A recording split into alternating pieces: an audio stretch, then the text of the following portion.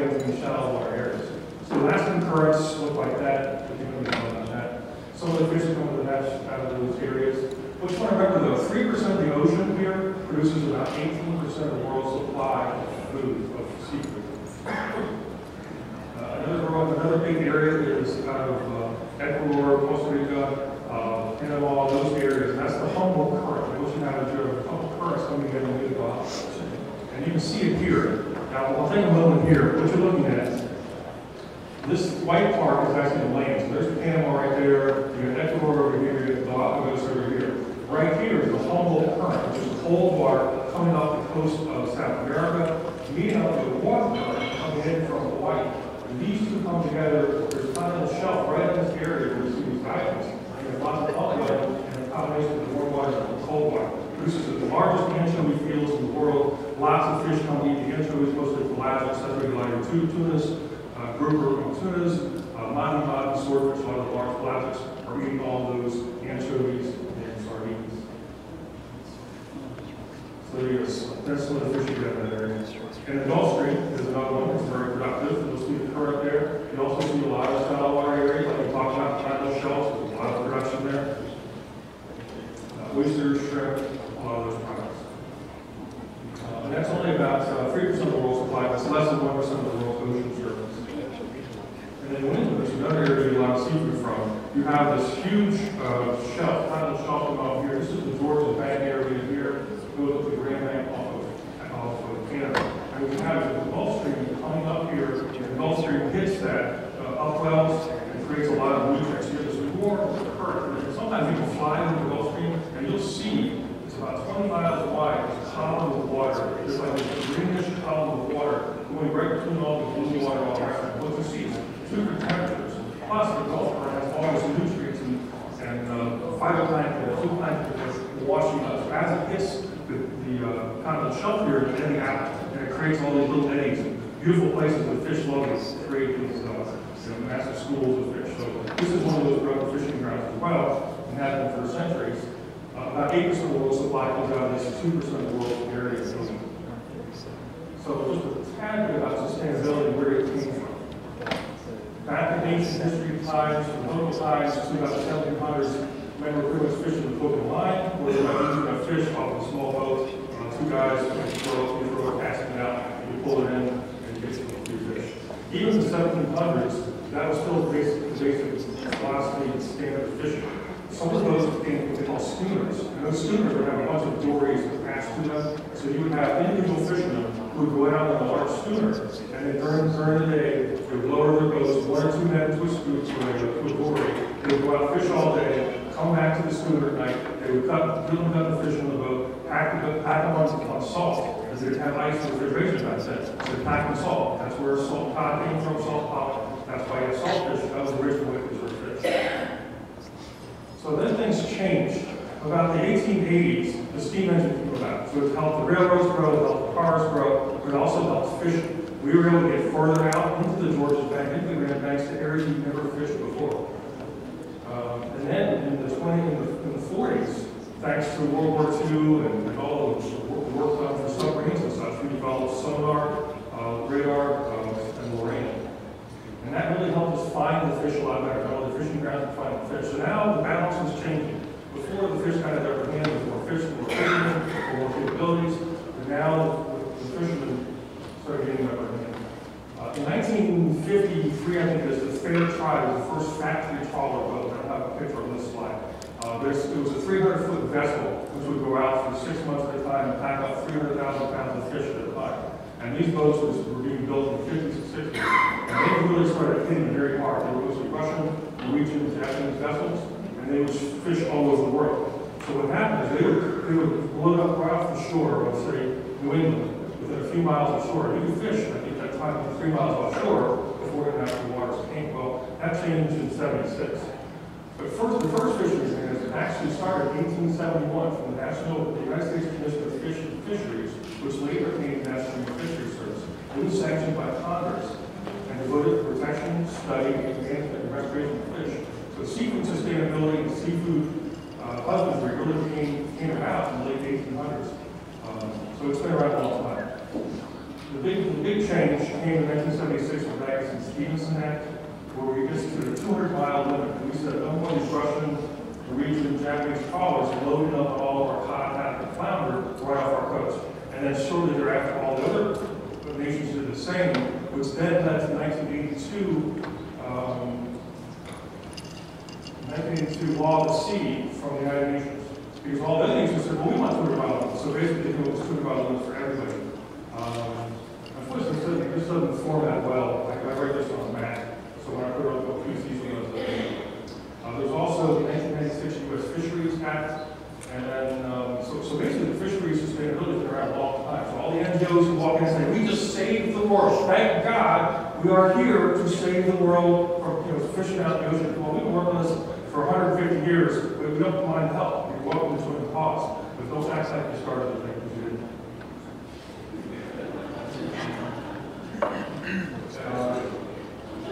I get in trouble sometimes with these things. I remember the Outfield USA. Outfield USA was 1,600 stores at the time. We had U.S. Food Service. We were a $32 billion company. We were one of the largest companies in the world. We were very worried about sustainability. In 1999, we started the Choice Catch Program in Florida. We hired a scientist of our own. And we gave them $100,000 to hire a scientist over there. So our guy worked on the farm-raised stuff. Their guy worked on the ocean stuff. Today, they have 18 scientists working on these different issues. And now you also have Margaret Bay and lots of other guys doing it. But the point is, we were there before the rest of these guys were there. So I have a lot of really not talking about it, not a little bit. Okay, so some of the fisheries challenges you're aware of. Bycatch, impact on the environment. Do we have good data or effective management in some of the smaller rural areas or smaller third-world countries? Illegal fishing issues, energy use to catch fish can be an issue. Then developing country participation, a lot of smaller countries who do not have resources to manage their fisheries. And then some of the newer things like ocean acidification are picking up the global commission as the shellfish guys in the world. A few things just to show you. Here's a unique picture of a turtle receiver device in action. There's also VRDs or bycatch devices in action. And essentially you have this metal frame piece there that's woven into the net at a certain angle. So the shrimp gets caught, but then the big hard turtle gets it, shuts that, and then it gets pushed out the bottom. So they do work pretty effectively. That's what they apply to the water. Some of the other things we're doing these days are called separated trawls. So in New England, for example, when you're dragging a trawl on the bottom, you're dragging about 4 to 6 knots. The fish are trying to outswim the net, and eventually they get tired, and they just try to dive under the net or over the net. Well, certain species dive down. Hakes, flounders will dive down. Haddock will dive down. Cod will dive up. So if you're trying to minimize the catch of cod in a certain area, you will just have a separator trawl, and the back end and the top end of the net will be open. And all the cod go up, they go out, and they release to the white. So it's one of the ways to try to be a little more sustainable with the trawl box fishery. 3D digital maps. We are now working on mapping the entire area, all the areas of the fish, all the shallow water areas from 0 to 300 feet are pretty much being mapped. It helps you avoid critical or sensitive habitat areas. We're also doing photo mapping. This is a shot of scallops at about 85 feet. There's a lot of observers and data collection. In our plant, every month or so, one of the new fisheries folks will come in, new fisheries or National Fisheries Service folks will come in, they'll take the fiber, they'll take the scales, they'll measure the fish. They actually look at the scales for the age of the fish to make sure we're not taking fish that are too young and the last spawn yet. The fish, their rings grow in their scales like tree rings do, and you can tell the age of the fish by the rings and the scales. That's what they're doing for that. So world fisheries. So with all this kind of stuff, and the fact that we can now fish pretty efficiently and take fish, right now only 13% of the world's fisheries are underexploited, meaning there's more fish out there than we caught. About half, or 57% of today's fisheries are fully exploited, meaning we're taking about as much as we can without getting into the principle. We're taking principal interest off the top, so most of them are pretty well against. And about 30% overexploited. These numbers have gotten better. 2 years ago, it was 53% fully exploited, 33% overexploited. So we're getting a little bit better. The point is, there's only so much wild fish to go around. So this trend of wild fish prices going higher and farm fish prices going lower will probably continue, because we're taking about as much fish as we can take. From about 1980 until last year, we're taking about 85 million metric tons of fish out of the ocean. It's stayed pretty steady for the last 30 years. From 1950s, 60s, 70s, up to about 1980, we ramped up to about 90 million metric tons. And since then, it's been anywhere from 83 to 92 million metric tons for the last 35, 40 years.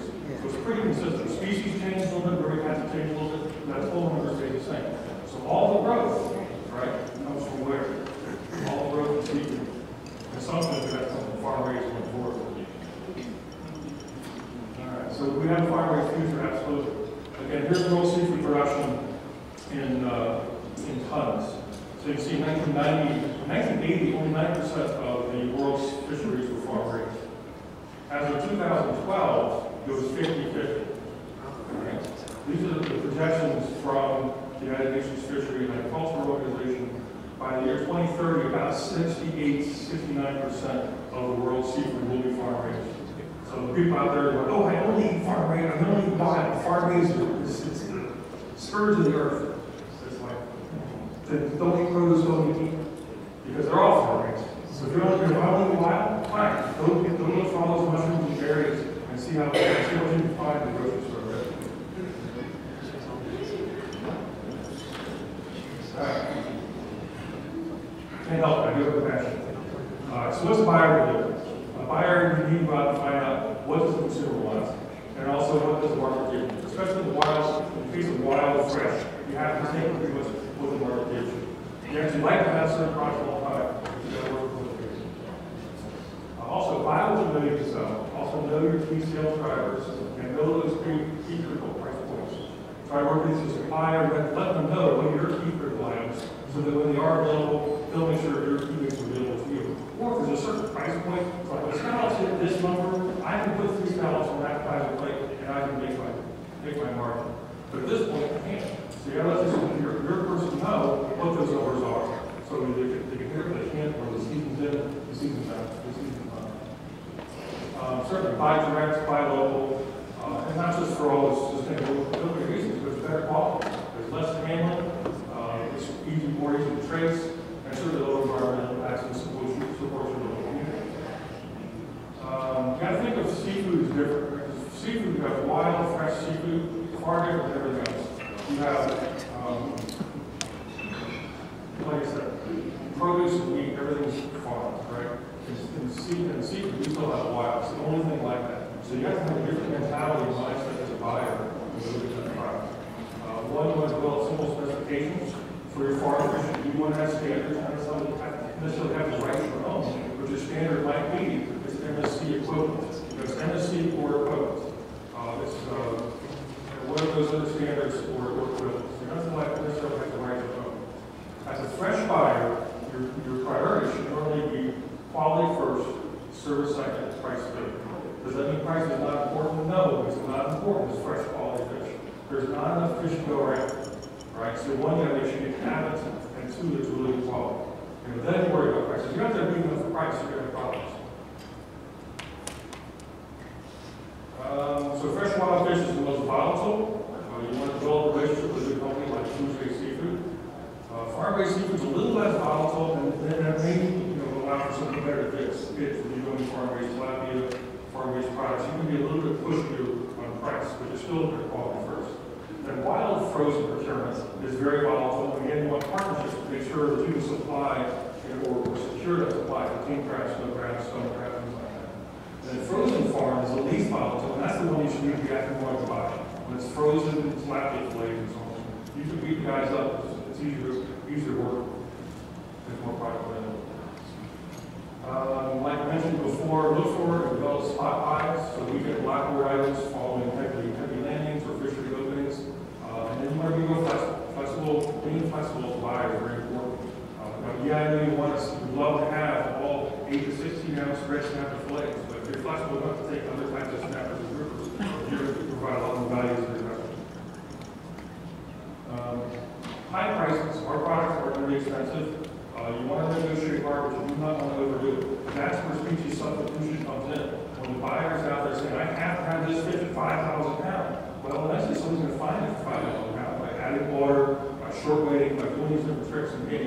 So if you push too hard, you're going to start creating problems for yourself. We have to accept high-end seafood as priced, which is an expensive item. So limited supply means high cost, but it may only sell in high-end restaurants like tablecloth, depending on the species. So on fresh wild products, spend an extra 50 cents, spend an extra $1, and get the right product. And build partnerships, especially with your fresh wild suppliers. Today, especially the bigger buyers, there's a lot of I work with are the Cisco's of the world, Costco, those kind of guys. And for them, it's all about getting the supply. They don't worry so much about, I'm trying to time market. They don't want to buy the market. I just want to have enough, mahi to get me through the season. So when Ecuador fishes from November to March, by February, they want to have their freezer stocked with enough mahi to get them to next November. They're not worried about price effects. They have to have it. Because they've had many times where they just go short. Red Lobster, garden, these guys don't get a problem. So that's the mentality when it comes to wild.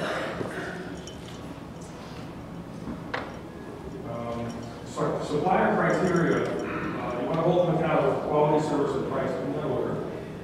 So you're still going to hold your suppliers accountable. That means you just give the world to them, right? He still has to be held accountable for great quality, meeting the specifications you have, trim and workmanship, make sure the temperature's right, and service level of the product's going to be there, it's going to be there. And timely communications, no surprises.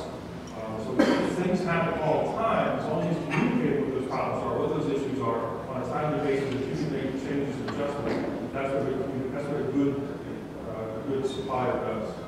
And they also give you sales guidelines. Not that you necessarily want, but they can give you different items and different ideas on things to drive sales. And also cost reduction ideas. And how do you reduce costs? By working with someone like Fruge. You want to avoid custom specs.